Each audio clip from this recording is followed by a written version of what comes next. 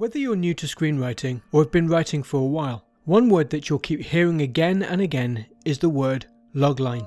Now, a logline is a summation of the entire idea of the story in one sentence, as you might see in the TV guide or on imdb.com movie listings. The first thing you're going to want to do is make sure you don't confuse the logline with a tagline. A tagline is the phrase or sentence that appears on the movie's poster or on advertisements and is typically used to sell the movie to the general public. Some examples of this include "One man's struggle to take it easy," taken from Ferris Bueller's Day Off. "Be afraid, be very afraid," taken from the 1986 remake of The Fly. "Who you gonna call?" Obviously this one was from the original Ghostbusters. That's a tagline. The logline, on the other hand, basically takes the entire storyline of the movie and condenses it into one sentence. This is where the concept of the story is briefly summarized and to the point. Let's take a look at a few examples. The logline for the 1988 movie Willow could read, "A young farmer, who is also a budding magician, goes on a dangerous journey to try and protect a baby princess from an evil queen." The logline for the 1968 movie Bullet, starring Steve McQueen, could read, "A straight-shooting San Francisco cop sets out to find a criminal kingpin and bring him to justice after he kills a star witness."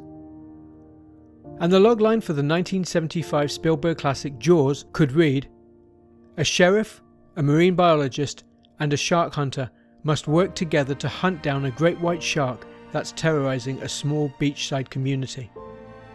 Writing loglines can be difficult. I mean, you're trying to compress an entire movie, around 100 to 110 pages of script, into one single revealing line.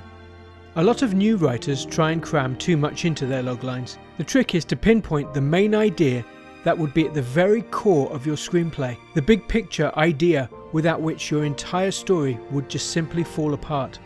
The format for writing loglines is simple, and again you can see many examples in the TV guide or on imdb.com.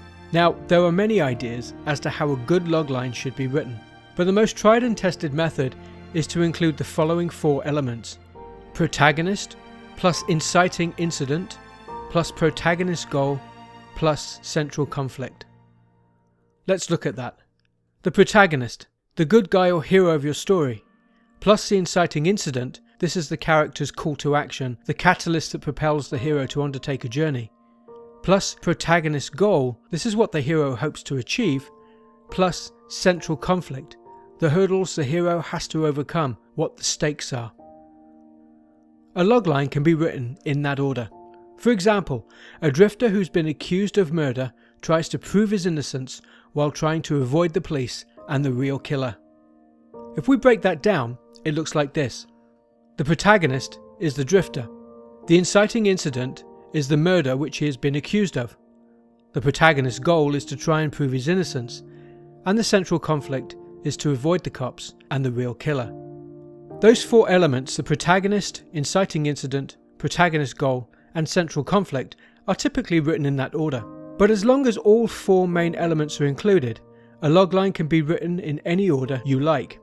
An example of this would be, to prove his innocence, that's the protagonist's goal, a drifter, that's the protagonist, who's been accused of murder, the inciting incident, must evade the authorities while searching for the identity of the true killer, that's the central conflict. Like I said before, writing loglines can be difficult, but the more you do it, the easier it becomes. When I was learning to write loglines, I would take already existing movies and try to write a summary of them in my own words.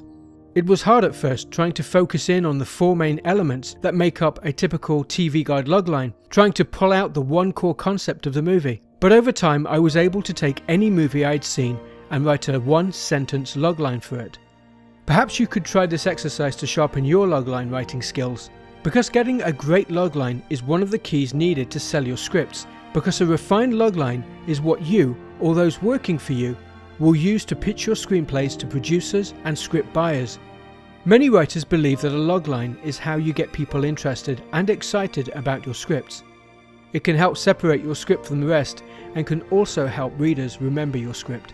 The thing is, you might have a great idea and you may have written a truly outstanding masterpiece, but if someone likes your script A great logline is typically what they will remember long after they finished reading the script.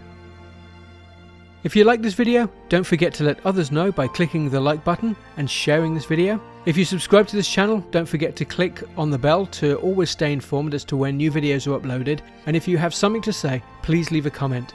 You'll also find Write for Screen over on Facebook, Instagram and Twitter, so check out the description of this video for all my social media info. I hope you enjoyed this video, and I'll see you next week with more hints and tips for new screenwriters. Until next time, keep writing and peace out.